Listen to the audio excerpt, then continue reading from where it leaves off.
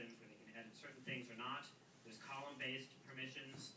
And if you create these views, you can think of those also as row-based permissions, where a view could be a subset of rows. So that's kind of cool. Back to our map.